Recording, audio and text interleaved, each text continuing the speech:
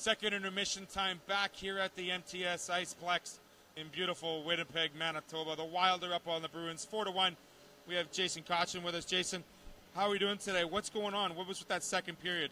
You know, we got to a slow start there, I thought, and I think it showed, and the score especially, and it's tough to be down, but I think we're going to come back here. So what do we have to do in the third period to see this 4-1 lead by the Wild get erased? I think we just got to get pucks deep and get some more shots on this guy. We haven't really tested him that much, and quality shots too. So we got to get the quality shots up, the rebound shots. That was something we did really well in the first. Yep. You know, we had a lot of second chance, third chance rebounds. Shots from a lot of angles. We asked Mr. Tikach about that in the first intermission. Is that something your coach tries to provide to you guys as one of your priorities? Shots first, rebound second? Yeah, for sure.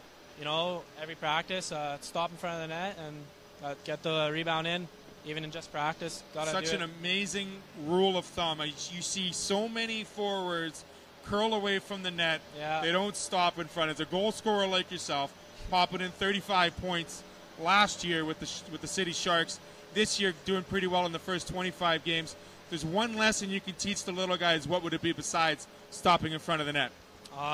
You know, don't think that it's too selfish to shoot. You know, lots of guys like to think over past the puck. I say, you know, don't be afraid to shoot the puck.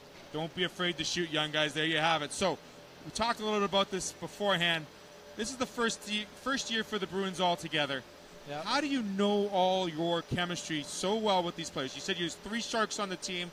You must have played against these guys for 4 or 5 years, and now you're teammates. Yeah, for sure. You know, they say that the guys that you hate playing against the most are your best teammates, so maybe that's it. So you got some really great teammates, I guess. You guys are 3rd in the league right now. No matter what the points, you're sitting really well. Great job. We won't talk hockey for the last bit. Weather outside, a balmy 2 degrees, or for you Americans, 36 degrees.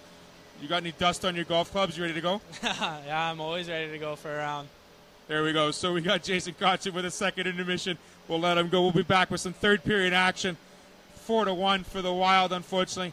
Back here at the Manitoba Sports Network.